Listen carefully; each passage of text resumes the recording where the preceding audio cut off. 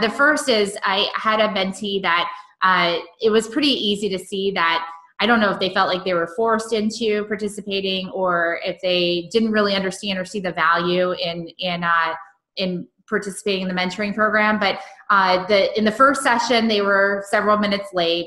The second session, they actually no-showed. And so I was waiting on the line because it was set up as a phone call to have the conversation with the mentee, and they didn't show up. So of course I sent a message to say, hey, are you running late? Or just let me know, feel free to call me whenever you're ready. And it was a college student, and several hours later, I got an email from her saying, I'm so sorry, I overslept for the 9 a.m. call, right?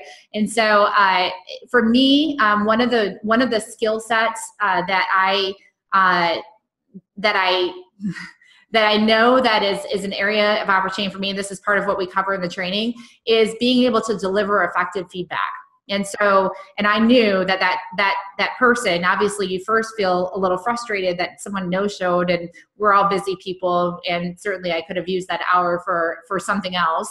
But after I put that aside and also recognized that the student was honest. And so I did appreciate that. And so I went ahead and rescheduled the session. And when we did have our session, I said, hey, I want to give you some feedback about sort of how you're showing up right now. And the fact that you're in this program, that people have set aside time, and not everyone's going to be as understanding in this process as I'm kind of showing you some grace in this process.